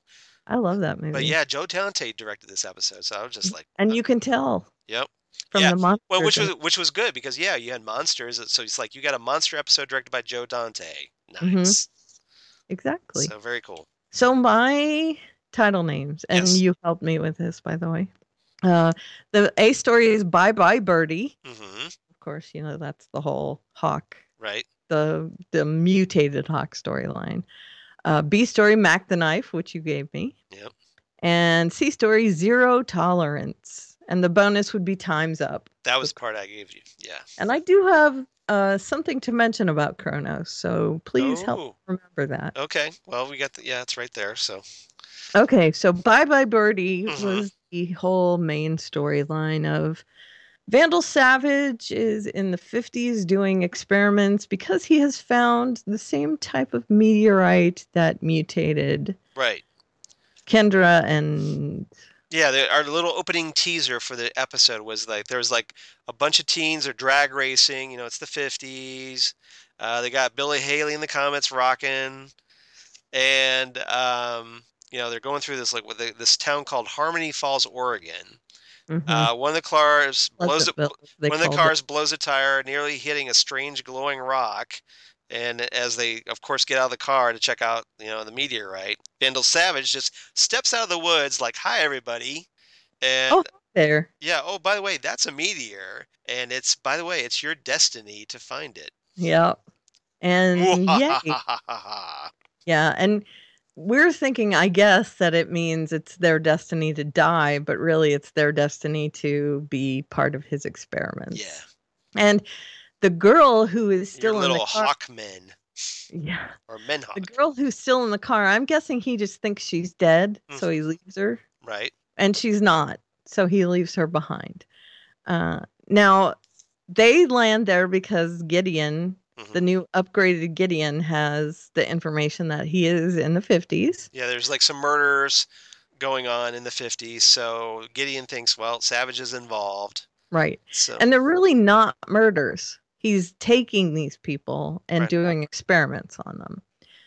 And they have been turned into these monsters. I mean, hawk monsters. yeah. And he is not letting them free, except for At first I thought they were man bats, yeah, but which I they're would, hawk. but that's okay. That's Yeah, they're Hawkman yeah, monster they're thing. manhawks. He's trying to make Hawkmen, I guess, Yeah, because he thinks that if he kills them with the knife, he'll absorb their life force, I guess. that makes perfect sense. Yeah. So he's trying He's to become stronger through that. right. He's Yeah, trying to do this experiment, but apparently, since it's not the exact same meteorite that damaged him, they're not exactly the same. They're becoming these weird mutated monstery hawk people. right. And he's kind of keeping them chained up in this weird wing of the hospital that Yeah, they've Hall sent- H, which I Yeah. thought was a hilarious little nod to Hall H at San Diego Comic-Con. yeah, So they talk about like, oh, it's restricted and you know, like it's really hard to get into. right. And Right. I just laughed at that. I was like, Yeah. very clever. Very meta. Yeah, very meta. So well played there. Yeah. No one wants to go there. I saw what you did, Legends of Tomorrow writers. Yeah. It's very great. I It's like great. Yep. and that the All- nurse is always afraid of Hall H. which I Yes. think Yeah, there's funny. all these like strange people or whatever they said. Right. Yeah. Weirdos. Yeah, weirdos. That's it. Something like that. So that was Are you pretty freaked out by Hall H? yeah, that was pretty funny. Yeah. So yeah, we got the group. They arrive in 1958 and then they like break off into little like everybody gets a mission. Right. And they split off. Ray and Kendra pose as a married couple, purchase one of the victims' houses. Mm-hmm. Professor Stein poses as a doctor with Sarah Lance as his nurse. Yeah. Which is that's pretty- an interesting thing. And that was pretty hilarious because like, you know, he's all like, well, why don't you give me a cup of coffee, nurse? And she's Yeah. like, well, get it yourself. Yeah. I like that he says, I feel like a cup of coffee. And she's like, me too. I'll take it black with cream. Right. It was great. Yeah. That was great. And then Jax, who has the really hard job. I mean, it's awkward for It Ken- is actually. Well, we find, and one of the things I loved about this episode, there's obvious social problems with someone like Kendra and someone like Jax going back to 1958. And Sarah. And Sarah, right. Right. So they didn't, but although Sarah is easier to be more covert about it because looks like a white woman, so it's easier. Yeah. But there's still sexism issues too. It's not right. It's not just her being attracted to females. Yeah. It's also her being Right. female. So yeah, so we've got issues of sexism, racism, sexuality, Right. and Legends, you know, to their credit, they didn't shy away from it. They No, just they didn't. dove right in They did. and tackled it, and is like, yes, we know this is going to be a problem. Let's explore that. Mm-hmm. So kudos to them for not being afraid of it and trying to work around it. I agree. And they really went for it with the racism in this episode. And it was, yeah, I mean, you know, you had they had a scene, and Jax ends up, like, and that's where I was headed, was that Jax is supposed to infiltrate the local high school to look into these 3 teens' disappearances. He ends up going, like, to the malt shop or whatever. And, you know, like, there's this girl, she looks kind of upset. So he kind of Betty, and she cozies up. He cozies up to her at the you know, the counter. Thank you. And then, you know, like, is like, you know, he reaches out to her, tries to become her friend, getting all kinds of dirty looks in the process. It gets down to the point where the people next to her leave because she dares to put her fry in his milkshake. Right. Yeah, it's down to that bad. Well, and yeah, and back then, it's a huge scandal. Right. And 2 of the jocks from the school, they start to pick a fight with him. And then the really bad part comes when he is trying to get her to the hospital. Right, after she gets injured. Right. And a cop pulls him over, and instead of getting her to the hospital, he feels like taking him in to the station. He slams him down in the hood. Right. And so how many Black Lives Matter resets did you get watching that scene? Right. Because it's like, wow, we've come so far as a country, haven't we, since 1958? Right. And it's very unsettling, but that's good. That's good. You should be unsettled by that. That's right. We really should. And I feel like I should be ashamed. You know, I'm not. Well, you shouldn't have guilt over that, but right. Because I'm not like that. Yeah. But our country still is. You feel bad that people go through this. You sympathize. Yes, I do. Right. I do very much so. And then there's Kendra and Ray, who try to buy this house, and the realtor, once she realized that Kendra is not the help. Right. Well, that was at the party. No. The realtor says that there is a live-in thing above the garage for the help. Kendra says she's not. But there was also at the party, though, because like and one of the ladies at the woman asked Kendra to bring her a drink or something. Right, and she says, "Well, why don't you go get it yourself?" Yeah. Yes, she's mistaken for the help several times. Right, and Kendra stands up for herself, but there is definitely some scratching and clawing done there. And that's also fairly realistic. She has a better path because she has Ray to stand by her. And to show you how cool Ray is, Ray's just like, you know, he doesn't even blink. He's not intimidated by it. No, he's right there with Kendra, supporting her, and you know, just so I thought that was good. He knows it's going to happen, but he just doesn't even blink. He doesn't care. Nope, doesn't care. And if they come up against something, they're going to deal with it. Yep. And poor Jax is on his own, and he's young, and he has no defense against it. I'm kind of surprised they left Jax alone. Yeah. Because he would have the hardest time, I would think. Yeah. And he did. He got it pretty brutal in a couple times. Yeah, he did. When he was taken by that cop. Yeah. It was bad. Yeah, you're like, oh, this is not going to be good. Yeah. And that's the cop, of course, knew that Vandal was doing these experiments, and he ended up taking Jax to Vandal. Yep. And then Jax ends up mutated as a result. Right. I have a question for you. So Professor Stein and Jax can't do anything on their own? Or can Professor Stein do something on his own? He can't. In the comics, yes. In the comics, either one of them should be able to trigger the Firestorm bonding. Right. The Matrix. They both have the ability to become Firestorm. Or, you know, like to draw the other from wherever they are. Right. In the comics.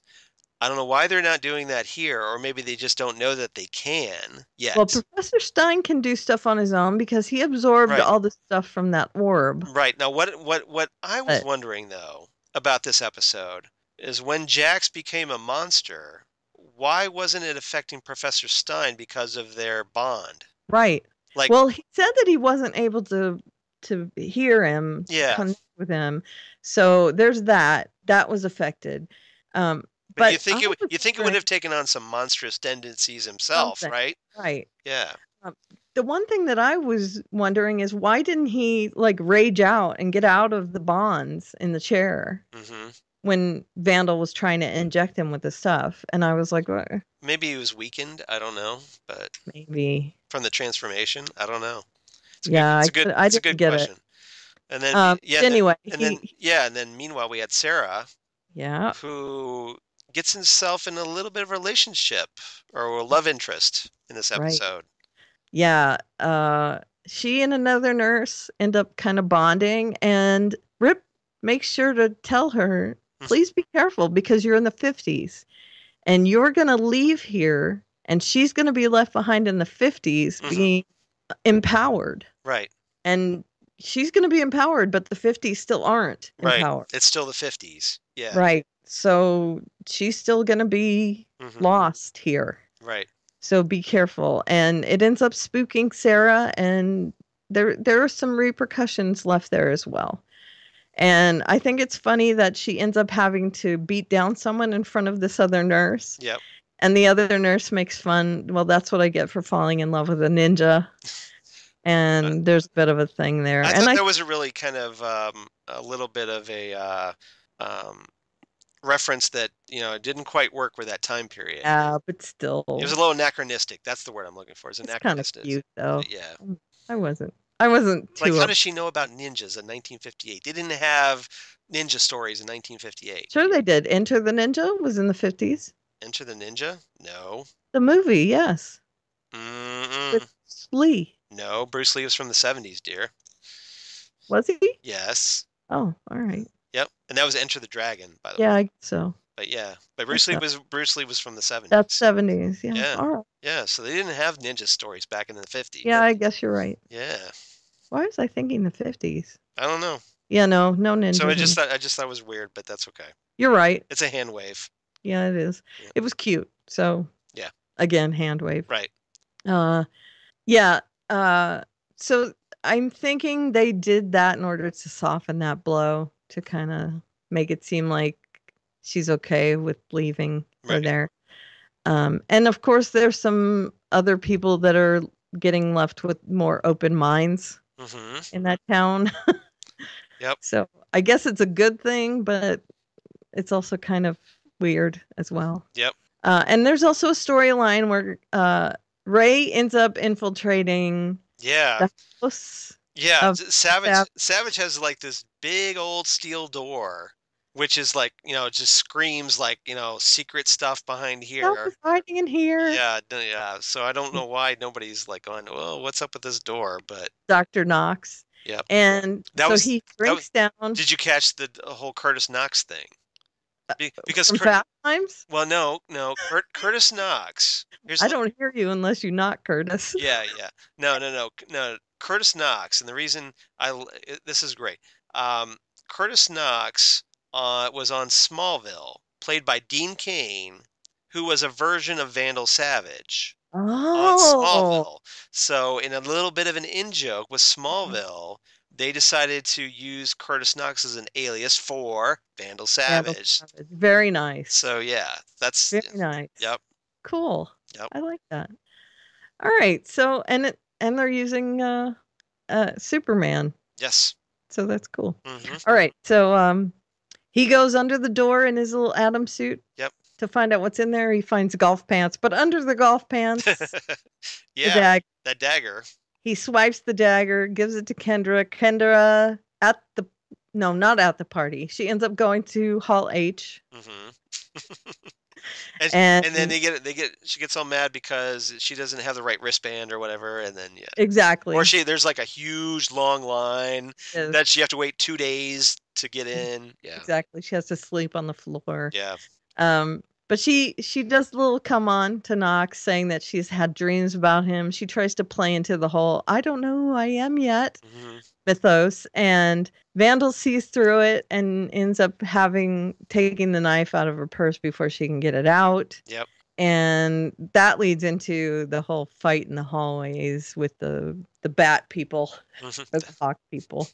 The hawk people. Right. So the knife ends up getting taken back by Vandal Savage. Exactly. So that plan doesn't exactly come to fruition, and Kendra kind of blames herself for going in by herself, and they all kind of say, well, it's not your fault, it's my fault. No, it's all of our faults. Don't worry about it.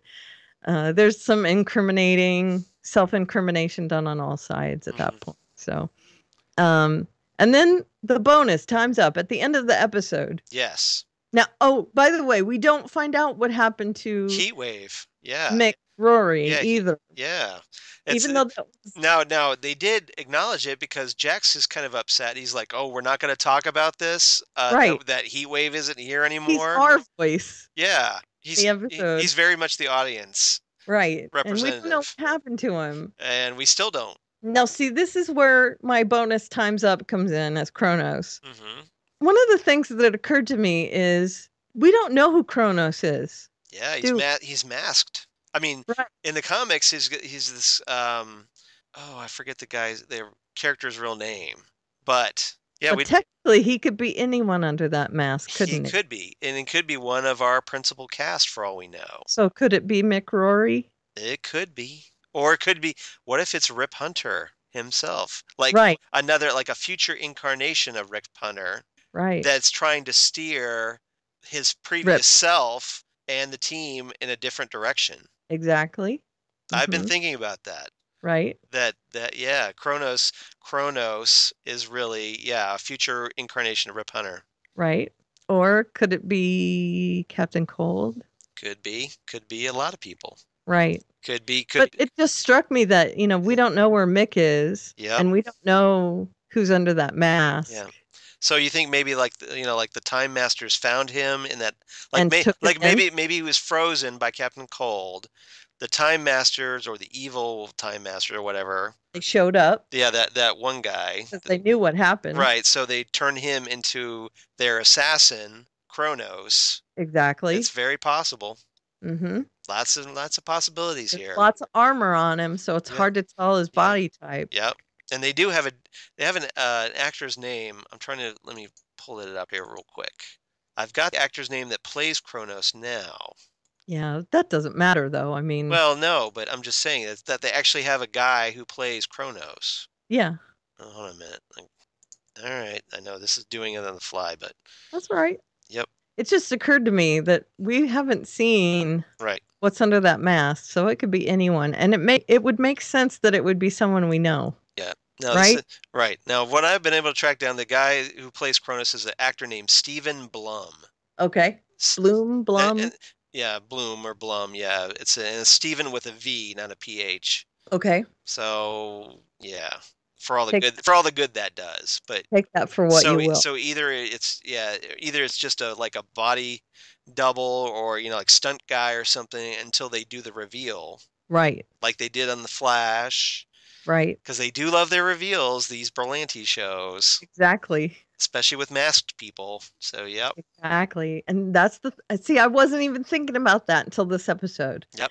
Until I realized someone's missing and someone's wearing a mask. And I thought, yep. Huh. I think you're onto something there. Interesting. I think you're onto something. Yeah, so I think there's someone under that mask. Now, it might not be Mick. Obviously, it might not be Mick. But I think there's someone under there that we know. I'd still like to think that it's future Rip that's trying to correct what his previous self, his past self, what past self is doing. Right. And that was one of the things that came into my head as well. Because you notice he hasn't intentionally tried to kill people. Right. He's just trying to steer himself away. Yeah, it's like all of a sudden he shows up out of the blue to kind of steer them in a different direction. And if you notice, he's showing up at the end of all their missions. He's not showing up at the beginning to stop them from doing things. Yep. So we'll see. And he's left behind Ray, Sarah, and Kendra. Yeah, the Wave Rider zips off because of the Kronos attack. Mm-hmm. And Ray, Sarah, and Kendra are stuck in 1958. That's right. Left behind as what's going to be the next episode title. That's right. So we shall see what happens. Yep. So what did you give this one? To be continued. I thought this was great. Again, Legends of Tomorrow is hitting it out of the park as far as I'm concerned. Agreed. Especially with his tackling the social issues, not being afraid of it. Mm-hmm. I give it a solid 9. Milkshakes for dipping French fries. Mm-hmm. Well, that grossed me out, by the way. It does. It does. All. But that was something that was on the Flash, wasn't it? Where? Yeah. Yeah. It still grosses me wasn't out. Wasn't Iris doing that or something? Yeah. Yeah. It's gross still. It is. They do it at Big Belly Burger. They did it on Arrow as well. Yeah, I don't get it, but people do it. I'm sure people do. Friends do it. I believe you, but I'm not one of them. Disgusting. Not my thing. Good. Ruins a perfectly good French fry. This is why we are friends. You're welcome. I give it 8. Even though I don't drink coffee. Yeah, that's fine. Okay, I'm friends with a lot of people that don't drink coffee. Okay, just making sure. It's my addiction, not yours. I give it 8.5 poodle skirts, and I don't know why I bumped it down a hair. I thought it was really good. It's just 8.5 what I gave it. It's okay. 8.5 is solid. It is a solid episode. So yeah, we're only off by a 0.5 difference. Yeah, so we're good. It's a great episode. So yeah, a great week of television. Tomorrow is turning out to be my must-watch that night. It's maybe not live, but that night. For me, it's The Flash. Got to watch it live. Legends of Tomorrow. Got to watch it live. Everything else, well, if I'd like to watch it live, but if I don't, it's no big deal. I'll catch it on demand. Yeah. So I try to watch The Walking Dead live because of Talking Dead. Walking Dead as well, yes. Right. But otherwise. Yep. Yeah. I could leave The Walking Dead for later as long as I don't watch Talking Dead. Yeah. Sunday night. I think my wife would kill me if we left Walking Dead for later. Really? She's like, yeah, that's the highlight of her evening. Yeah. Like tonight, we're recording this on a Sunday. Yeah. And here, like, Walking Dead's gonna start here in an hour. Yeah. So it's just way before that. We're almost done now. Yeah, I know. So, but I'm just saying, she's gonna be like, like, we're gonna watch The Walking Dead, right? Yes, we're gonna watch Walking Dead. It's cool. Be cool. It's only we're gonna watch Talking Dead, right? Yes, we're gonna watch Talking Dead. Cool. Be cool. Yeah, it's all cool. Just be good. Be cool. We're cool, right? Yeah, we're cool. Yeah, we're cool. Thank you, Pulp Fiction. That's right. That's right. We bad. We cool. All right. So we have a feedback from Justina. All right. I haven't listened to it, so I'm sure it'll be wonderful as always. Mm-hmm. Hi, Karen and Charles. Hi. Happy 50th episode. Woo woo. You guys are awesome. Well, 51, but Thanks for all the laughs. Thanks for explaining all the comic book connections and pointing out all the cool Easter eggs. Here's to many, many more episodes. Thank you, Justina. Agents of S.H.I.E.L.D. came back with a pretty good return. I give that episode 8 out of 10 plates of raw meat. So we got another show employing the technique of the time jump. 3 months from today. I suppose that should put us right around finale time. There's things I like about time jumping, and there's things that I don't like about it. Sometimes I think that it takes away from what's going on in the moment, because you're constantly waiting to get back to that future storyline. Yay! Fitz and Simmons look like they're going to work it out. I'm really happy about this. The actor playing Ward did a phenomenal job in this episode. I always think it's really interesting when an actor has to take on a brand new character in the middle of the run of a show. I don't really know that much about Hive. Could you tell us a few things about that character from the comic books? Why, yes. Where Ward/Hive is shooting that dust out of his fingertips. Yep. Since he appears to be a parasitic organism, does that mean those little particles that he was shooting at that other guy is going to make that guy his minion? Yes, so that ultimately probably. Hive will have an army of followers? Very Let's probably. Tomorrow gets 9 out of 10 milkshake dipped French fries. There you go. There was an Justina awful lot and I of are in sync to this week. references this right. week. The enchantment under the sea dance, the mention of Biff in the diner. This show sure does like its pop culture references. Mm-hmm. Quote of the week is actually 2 quotes, both Sarah related. Ra's al Ghul taught me how to kill people for days. And at the end, when that little nurse said, I should have never fallen in love with a ninja, Sarah's feelings getting reawakened made me miss the character of Nyssa. Mm-hmm. I hope that it's possible through crossovers that the writers can bring these 2 characters back together again, because I know that Nyssa misses her beloved. Being reminded of life in the 50s and the discrimination against gender, race, and sexual orientation really makes me appreciate the world that we live in now.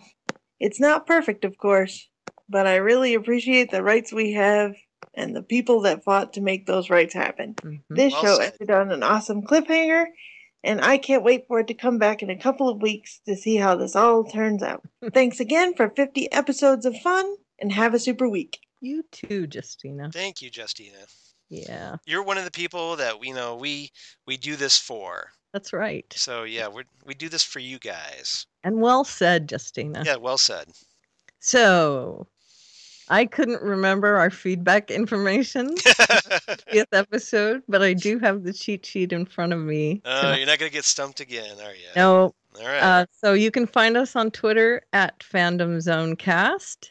On Facebook, it is facebook.com/FandomZonePodcast. And in email, it's fandomzonecast@gmail.com. And where can they find you personally, Charles? It's .com, as a Homestar Renner would like to say. Yeah. Yep. I'm of course at Charles Skaggs on the Twitter machine. Right. Charles Skaggs on Instagram. Google Plus for all you crazy kids on the Google Plus. Facebook, of course, and my blog of geeky things, Damn Good Coffee, and Hot, where I talk about all these comic book shows and more. So I hope you check it out. Good blog. Thank you. I say that every time. It's very good. Well, thank you. I try. And this last Friday, I posted an article about why Clark Gregg really, really wants to be on Iron Fist. That's right. So I hope you check that out. Yes. He's a big fan. Yeah, apparently a really big fan, of which I respect because I'm a huge Iron Fist fan too. And you're still over 400 followers. Yep. I'm very happy. Yeah, you hooked me up. I really appreciate it. So hopefully I can get some more. I'm not going to shy away and it's like, no, I'm not going to say that's it. No, I would like more. Keep pushing. You're over 415 followers. So I'm 3 away from 100 of Google Plus followers. Very nice. So I'd like to get that up too. But I keep getting my email alerts saying, look at what Charles Skaggs is up to today. I know. And on our Fandom Zone podcast page, we're up to 63 likes right now. Right. We would like some more likes. Well, we get lots of visitors because every day there are people that like those Fear the Walking Dead pictures. Yeah, they were, and especially Nick. They love Nick from the Fear the Walking Dead. They do. You were a smart woman to post those. I guess so. So we get lots of visitors. And now they also like Tom Ellis's Lucifer too. That's right. Karen knows her audience. Yep. That is right. And it's Cougar Town. That's right. Our page is full of Cougar Town. So give us some likes on our Facebook page. Please do. We'd really appreciate it. Fandom Zone Podcast on Facebook. And you can find me at Aleveria, Aleveria, on the Twitter machine. And there's a link to my blog and my bio page where you can find all my stuff. And I did up my reading challenge goal to 350 books. Very nice. So I'm only a little bit ahead of my goal now. I'm less than 20 books ahead. Awesome. Where I was like 28 books ahead before. So now I'm 18 books ahead of my goal. Very nice. You're doing it. You're kicking butt. Keep at it. Yes, so. Yep. And I would like to give a very special shout out to my wonderful co-host, Karen, who has been with me for 50 episodes now. Oh, that's nice. And now we're starting our next 50. Yes. And I love doing this podcast with you. So I just want to say thank you for doing this with me. I can't imagine doing it without you. Oh. I have so much fun with this podcast. I hope you feel the same. I do. And I hope it carries off to you, the listeners out there. Just that we have so much fun talking and bantering with each other, and I hope you guys appreciate it. Yeah, because I know I do. Plus, it makes me get dressed at least once a week. Stop being a slacker. It's true. Yep, that's okay. I had to get dressed twice this week. I know. It's Sunday. Please don't take that. I get dressed more than twice a week. Okay. Let's not. But when you're just lounging around, you don't really have anywhere to go. Why bother, right? I get dressed though. I get up, I put on my yoga pants and a Okay. t-shirt. God, I feel terrible for saying that now. You just blew your cool, didn't it? I did. All that mystique has just vanished suddenly. That's all right. So, but yes, I really appreciate you, and I just wanted to put that out there. Now you made me feel all girly. Aw. I really love doing this with you as well. All I'm right. so glad. And as I do you. So we've got a ton of shows. Daredevil starts up again next week. This week. Well, this week, yeah, this coming Friday. I know. So yeah, you're right. This is Sunday. This Friday. So yeah, and we better tackle it this week because in a couple weeks more shows. I know. All the CW shows return. So are we going to do 2 episodes this first week? I don't know. We might want to do that. Okay. Get through a couple if you want to do it. It's up to you. I'm cool with it if you are. If you have time for it. If not, that's understandable because it's on Friday, so I don't want to push you. Yeah, that's fine. Okay. All right, we can do it. So yeah, we'll look out for 2 episodes of Daredevil season 2. Yeah. And I'm only going to watch the ones that we're going to talk about every week. At least it's time you get 2 episodes so you can do a little mini binge. Yep. Oh, I'm going to regret it. I am really going to want to watch it. You're really selling this, aren't you? Yeah.